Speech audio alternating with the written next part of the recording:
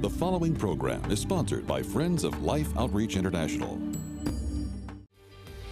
Coming up on Life Today, Bible teacher Beth Moore breaks down the miracle of freedom that is only found in Jesus Christ. We know we're free when we face an obstacle. It may be hard. We may cry our eyes out.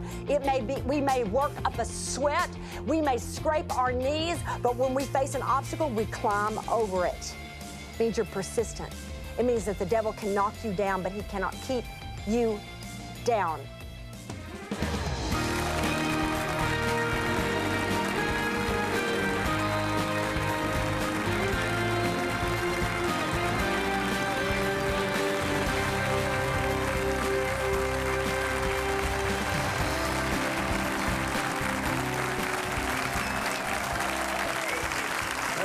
That's all right. I'm going to do something that I've never done before. I'm James Robinson, and Betty, my wife, and I welcome you to Life Today. We received recently just a gift. It was kind of a little bit of an odd number, but it was a very large gift. It was $82,841. And it was part of a precious lady's estate who lived here in the state of Texas. Betty, she started helping us. Dorothy started helping us in 1977. She was very faithful in her prayers and her support. She had given $71,439. And in one moment, she gave more than she gave in a lifetime to a ministry she obviously loved. To all of Dorothy's family, we want you to know how much that means to us. But the thing I'd like to point out is, here was someone in supporting a ministry that they felt like really extended the hands of Jesus. She gave more in her passing than she did while she was here. She just gave a percentage of what she had. Thank you, Lord. And I'd just say to some of you, why don't you just pray? You know, Betty and I we're 72 years old. She said, you don't have to tell me how old I am. Because she just looks so much younger, but I want you to know, we've been together a long time. And we really want to leave behind in every way we can a blessing. And you think about that. And thank all of you for praying for us. Beth Moore, you're about to hear, she and her husband are wonderful supporters. They're Living Proof Ministries has. And we just thank all of you. And here we are, Wednesdays in the Word, which Beth helped inspire and launch. Would you welcome Beth Moore?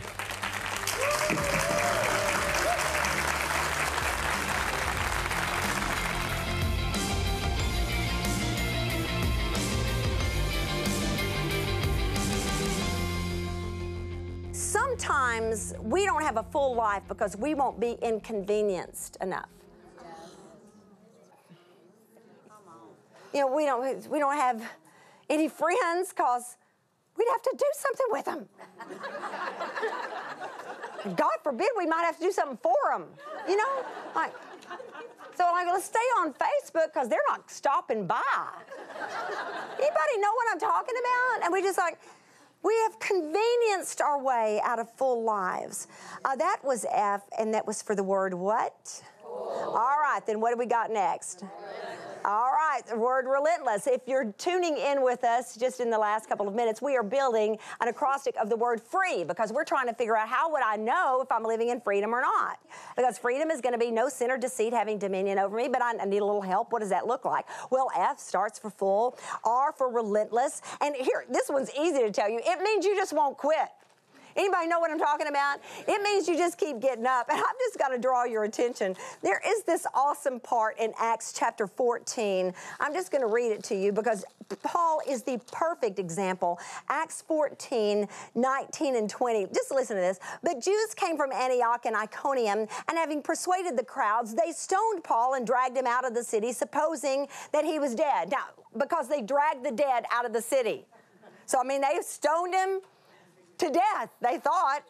And so they just drag his body out of the city, they lay it there. Well, it says, when the disciples gathered about him, he rose up and entered the city, and on the next day he went on with Barnabas to Derbe. What in heaven's holy name has happened there? I mean, what in the world? Like, they stoned him to death, they thought. He's laying there. The believers come, they all gather around. Next thing we know, I mean, just picture this, because he's just like laying there like dead, looking dead, just looking dead. And then suddenly he just starts twitching and opening his eyes, and maybe he said to him, "What are y'all looking at?" And up he gets. Who does that? Who does that? But he was relentless. He was relentless. He was unstoppable. It means, listen, this is how you know, because you know you're in a stronghold. You know you are not free if the enemy has talked you into sitting down, shrinking back, stepping back in your faith. You've quit serving anybody because you've got an offense at somebody, and you've just let an obstacle sit you down, and you've shut up. All of those things are indicators that something's up, that the enemy's been at work. Because let me tell you something, we know we're free when we face an obstacle. It may be hard, we may cry our eyes out, we may work up a sweat, we may scrape our knees, but when we face an obstacle, we climb over it. It means you're persistent. It means that the devil can knock you down, but he cannot keep you down. Can I hear from somebody in the house today? He cannot keep you down. He can shut your mouth, but he cannot keep it shut. You see, the devil has no keeping power. I need somebody to hear me say it today. The devil has no keeping power. If he kills you, he can't even keep you dead. Jesus will resurrect you from the dead, and you'll be in glory with him. If that's the worst the enemy's got, he doesn't even have the ability to keep you dead if he killed you. If he killed you. That is relentless. Anybody know what that next word was? Okay, this is my favorite one. My favorite one. All right, we are building an acrostic of the word free. So far we have got the word that begins with F. What is it? Full. It's full. The word R. Relentless. And then we've got our first E of the two, and the E is what? Electric. Now, I have chosen the word electric very much on purpose because I could have gone with energetic or empowered. Both of those would be absolutely true, but here's how I feel about it. I think those words have lost their edge in our English language. Anybody? I mean, like, if somebody just says, well, we're really empowered, because you can have, like, women's and men's empowerment gatherings all over the world that have nothing whatsoever to do with Jesus. I'm not knocking that. I mean, we can go if we want to. But I'm saying, well, even though it's the same word, even though it talks about the energy of the Holy Spirit at the very end of Colossians chapter 1, that we be energized by the Holy Spirit, even though it talks about power and being empowered over and over again, I'm just saying I want for a moment to try to come up with a word that would sort of shock our systems in enough ways to realize we're talking about something different than what they're doing out there without Jesus. Can somebody go with me there? I want you to just think this through with me, because I'm not sure that I have anything more important to bring to this series than what God really laid on my heart about this whole idea of power. We are meant to live powerful lives. I need someone to hear that. We are meant to live powerful lives, lives packed with divine power. I can give you verse after verse. 2 Corinthians 10:4, we have divine power to tear down strongholds. 2 Peter 1:3, his divine power has given us everything we need for life and godliness. Ephesians 6:10, be strong in the Lord and in his mighty power. I want you to turn with me to Ephesians chapter 3. Ephesians chapter 3, and I want to show you something there. This is just huge. For a number of us, I'm hoping that many of you are brand new, but for a number of us, we are very, very familiar with the scripture that says in Ephesians chapter 3, now to him who is able to do far more abundantly than all we could ask or think. Many of us know that part. We'll say it to one another. May he do more than you could ask or think. Lord, come and do more than you ask or think. But you know what? We hardly ever get to the rest of that verse. And it's so powerful. It's so powerful. Listen to what it says. It says, now to him who is able to do far more abundantly than all we could ask or think, according to the power at work within us. Listen, I want somebody to get this. I want somebody to get this because this was such a revelation to me that it got hold of my heart and it's not let go yet. Listen carefully. There are so many things God wants to do. Hey, I believe God performs wonder after wonder. I still believe God performs miracles all over the place. God can do absolutely anything. But I promise you, this side of the cross, the resurrection, and the ascension, the biggest works he wants to do, those things that are more than we could ever ask or imagine, he wants to do inside of humans like us. It's happening in you. There's nothing that testifies. People, if there was a creative miracle out there, do you know what people would do? They would come up with a scientific reason why it happened. But something crazy happens when something is more than we could ask or think in you. That it happens in a human. One thing for it to happen out there, but he will do more than you could ask or think in you. Is that huge to anybody? Yeah. Because that right there, that is a deal breaker. Here's what I've come to say to you. Do you know that according to 2 Timothy 3:5, that power is so important? It was meant to be such a demonstration of salvation and us being in Christ that 2 Timothy 3:5 literally talks about people who have the appearance of godliness but deny its power, and it says have nothing to do with them. Anybody getting that with me? That they're all sorts. I mean, I have all manner of all manner of appearance of godliness, but there's no power. That's how much power was meant to be, a mark of a believer. Listen, divine power is seldom imperceptible. I need somebody to stay with me here because have you ever tried, I know, have you ever tried a vitamin supplement, anybody, and gone, you know what? I think I feel a little better. Anybody know what I'm talking about? Maybe I do. Like start drinking a kind of smoothie or something, and you're thinking to yourself, maybe this is working. Maybe I am a little more energetic. That is not how divine power works. No. That's not how power made perfect in weakness goes. If all you're getting from Jesus is what you could get from your energy bar at your convenience store, something is wrong. If the power in our lives is what could be explained by our supplements, I need to know if anybody's getting a word with me. If it could be explained by our supplements, for crying out loud, maybe that's not it. Maybe that is not it. Here's what I've come to tell you. We are walking away from the throne too soon. Come on, somebody. Listen, I just experienced this week. I feel like it was exactly why the Lord let me experience it, so I would come and say it to you, because I've been praying so hard for this series. Lord, this material is important to me. I can't think of many things I'd want to testify more than the freedom of Christ. Lord, I am asking you, I don't want to go. Lord, I've got tons of notes on breaking free, tons of notes. I'm asking you that I would not have to go to those notes. I love those things. I can testify out of them. I believe those things, but I'm asking you, would you give me a fresh word for this series? You're fully capable of giving me a fresh word for this series. Well, I was getting a few, little things, and I was trying to be thankful for them. Then I was all like, nuh-uh. And, I was on a walk with him, and I said, you know what, Lord? I've asked you for power. I've asked you for the anointing for this. And you know what? I'm like getting a 2, and your word says I can get a 10. Your word says I can. So what I'm doing, Lord, I was walking right on we live out in the woods. I was walking right, and I'm talking out loud. I don't know what my neighbors thought. But I'm going like, I want my other 8. Anybody know what I'm talking about? Now, I'm going to tell you something.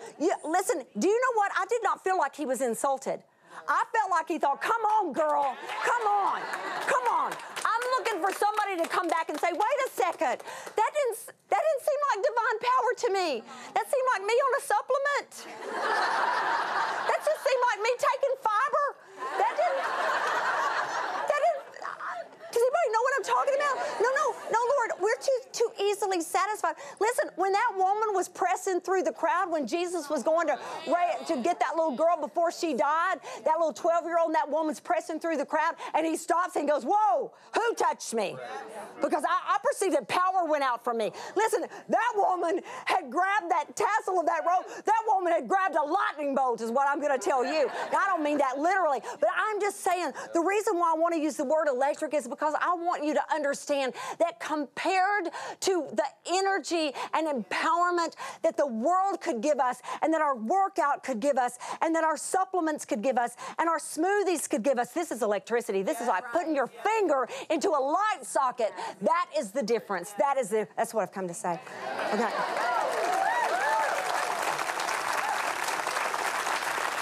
All right, we got one more word and we close the series. Anybody remember what it was?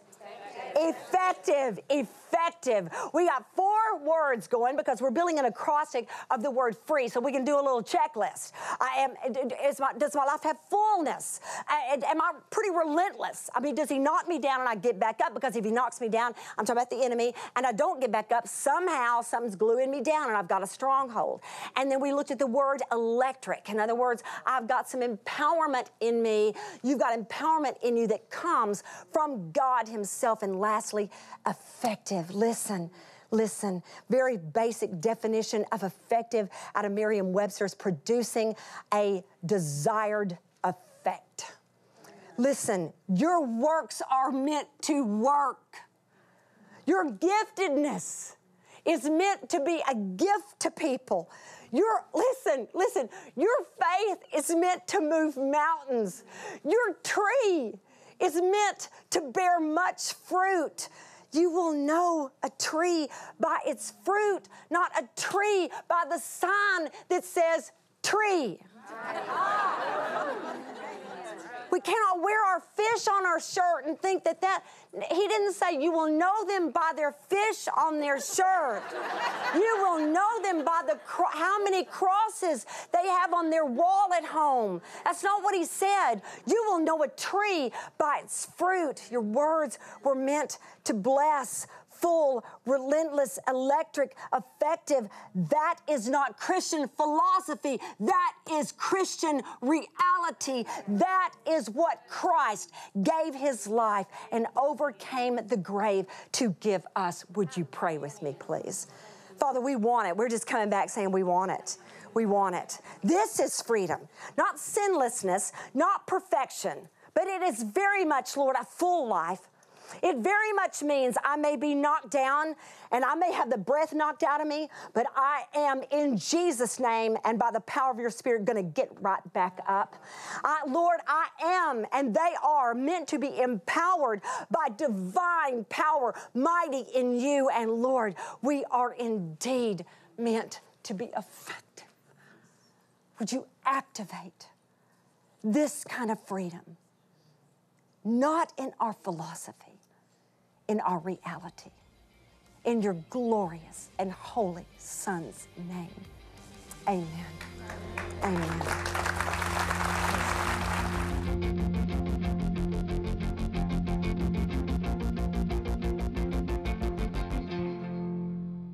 Wow. Beth, you say things so well, and I know you agree. Lord, I just pray that all the seeds that Beth has sown during this time will bring forth fruit. Freedom, faithfulness, Christ-likeness. In Jesus' name. We want you to look in at a situation that, as much as anything we do and our viewers do, is important. You're going to see a mother who lost 7 children because she couldn't get a cup of clean water for her children. We can change that. I want you to watch very prayerfully, but no, we can change this.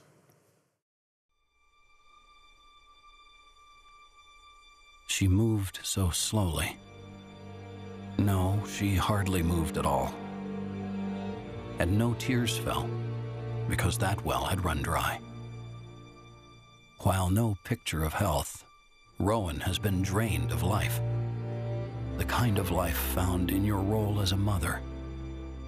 Death came. It took from Rowan, but then it took again and again and again. Hay con pin đạp hay ở đây nấu ruột cho ngày tập làm thế. Chấm này ấy ao con hộp của khmiên bị crop ấy đạp về lạp tàu nữa. Bao ắt ai nhưng phải tọt tật ấy chân tàu. Hay con thom buộc thom ấy.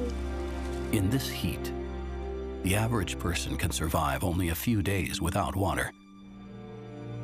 And though this water might extend the life, it eventually takes it. Especially children, because their immune systems are too weak for that fight.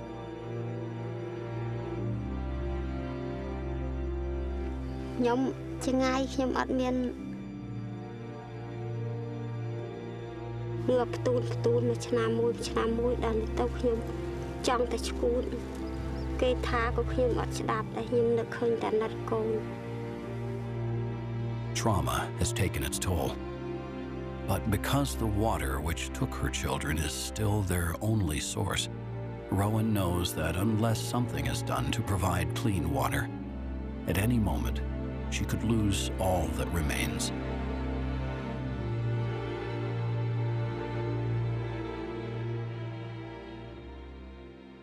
Lord, heal her broken heart. Let us together be the solution her heart cries out for. In Jesus' name. We can give her hope. Betty, when you see that, and you're such a loving mother and grandmother, what goes on in your heart? Wow. It's hard to express what you might feel as you hear her story. I can't even imagine the pain and the hurt that and the sadness that she feels. And to know that possibly she could lose the rest of her 12 children, that already 7 gone. The hurt, she says, I think she feels so dry and so lonely inside. We want to change that for her because, you see, there could be a difference made to where she doesn't lose any more children if we can get the clean water to them in time. We can drill those water wells. We can be a part of showing her that someone, especially God, loves her. And He cares about her children, and He wants to provide through us. Let's be that vessel that God uses. Let's reach out and join hands together, and let's drill the water wells for the children. You know, we're praying that God will heal our land and our hearts. And I really do believe that God uses us as witnesses of His witnesses of who He is and His nature. And what love Jesus expressed to us to give us life. We have an opportunity to literally save children like the ones she lost and those she's praying to be able to keep. We are together the miracle that woman's heart longs for. Right now, we're in the process of drilling 500 water wells. We have to have the resources to complete the goal. We've located the places. We've had the missionaries tell us, we do have an issue. We have to add another drilling rig. And that rig is $380,000, which means to drill the 500 wells, and they're 4,800 each, and we drill them one well at a time. There are individuals like you and couples, sometimes a small business or a church or a Bible study group will drill a well. Many times, a person will say, well, I can't give that, but I can give $1,200 and I'll pray 3 join me. You give $2,400, pray another joins you. Most of the support, though, comes from people who give $48. That drills wells for 10 people for the rest of their life. So when you give to drill a well or a part of a well, you're making a gift that keeps on giving for the rest of those people's lives. Would you right now go to lifetoday.org, take your bank card and make the gift God put on your heart? Would you do that? Or would you dial the number and use that card like a check? If you write a check, make it to Life, but tell us you're mailing it. And then keep this in mind, because, I mean, this is big. $380,000. I found myself praying, God, let some people make a large gift. Maybe 50 or 100,000 or 10,000. I believe there are many who could give 1,000. You know what you can do. We've got the goal. The people have the need. We have the answer. We are actually a part of the answer. The answer to the prayer of that woman, to the heart cry and need of so many. Lifetoday.org, or dial that number. Thank you for making the gift. We have some gifts to send you to express our gratitude and help you in your spiritual life. Thanks for responding. Every day, children are forced to make a dreadful choice. Drink polluted water filled with deadly disease, or die from thirst. No child should ever be faced with this decision. The good news is there is a solution. Mission Water for Life is one of the most proven demonstrations of God's love today. Suffering can end because clean water changes everything.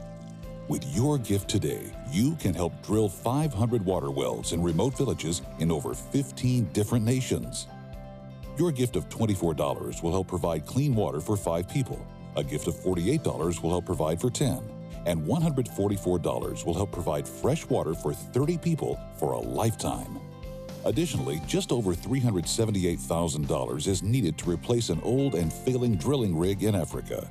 Please consider an additional gift of $100 or more to get a desperately needed new rig in place as soon as possible. With your gift, we'll send you The Stream, a powerful new book by James Robison that charts a clear path for your personal revival and a spiritual revolution. With your gift of $100 or more, please request the Promises of God coffee mugs. Finally, please consider a gift of $1,200 to help provide water for 250 people, or a gift of $4,800 to help sponsor a complete well. And you may request our Majesty bronze sculpture. Please call, write, or make your gift online. From the bottom of our heart, we say thank you for giving more than a cup of water. In so many instances, a well of water. And remember, we need a drilling rig. $380,000. Isn't it interesting, Betty, that I referenced the gift, and that actually is the $80,000 you might say of That's that. right. So now we need people to step up and do what you can. The book, The Stream, we got a lot to pray about. I'll make you a promise. I think it's from the shepherd's heart, from the Father's heart. 5 years, one a week, asking God to give me a word. Very concise, very clear. How we're to pray, what must be corrected. In other words, repentance applied. We'll send the book to say thanks. Why don't you go online and get a copy for several friends? Encourage your pastor to encourage the church to do it. All right? Thank all of you for being with us, and thank you for watching Life Today.